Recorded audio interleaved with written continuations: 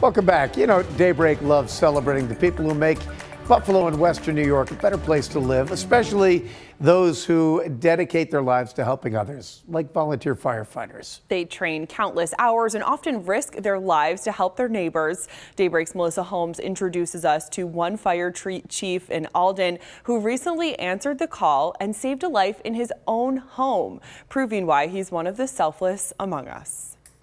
Service to the community is everything. Stephen Krawczyk wanted to be a firefighter for as long as he could remember.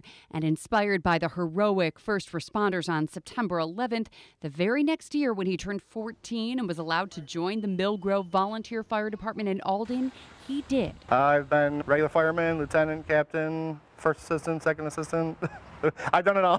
In the past 20 years, he spent thousands of hours in first aid and firefighting training at drills, community events, and responding to calls.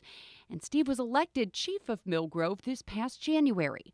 A month later, his training went into action at home with his pregnant wife, Christine. It helps having an EMT in the house because I took my blood pressure and I said, this has got to be wrong. And Steve pulled out his cuff and did it manually. And he said, no, this is right. And you need to go to the hospitals. Because of complications with preeclampsia, baby Oliver was delivered at just 25 weeks, 1 pound, 7 ounces, 11 inches long.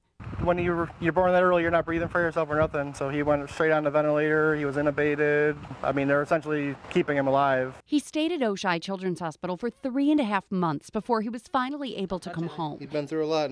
But at the end of June, they almost lost him had it not been for Chief Krawczyk, Daddy, coming to the rescue. My in-laws came over and they were visiting with him while Steve and I went to go vote. And as we were leaving the polling place, they called and said, you know, he really doesn't look good. We came home and he was gone. He was blue, he was not breathing, and Steve immediately stepped in. Training got kicked in and I kind of let the dad go away and worked on him, and my father went out and grabbed some oxygen. We got him on a really adult flow concentration of oxygen, and probably would save his life, to be honest with you. I would say probably in that situation for somebody who didn't have the equipment right then and there, he probably would have passed away. It's tremendous. Erie County Emergency Services Commissioner Dan Nevereth Jr. says all volunteer firefighters train for long hours in order to save lives. But doing what Chief Krawczyk did that day with his own baby, well, that was heroic. When it's your own family member, it's a completely different dynamic. Your training kicks in, you go through it, but you are, trust me, in a fog the entire time that you're doing it. So I've been on countless CPR calls. You know, we've won some, lost some. You know, unfortunately, you don't win them all, and, you know, that was the day we won. Luckily, down the road, we can tell my son that, you know, he was a product of good training, and who knows, maybe that'll lead him into doing the same thing. For selflessly serving the community and his own family, Millgrove Chief Stephen Krawczyk is one of the selfless among us.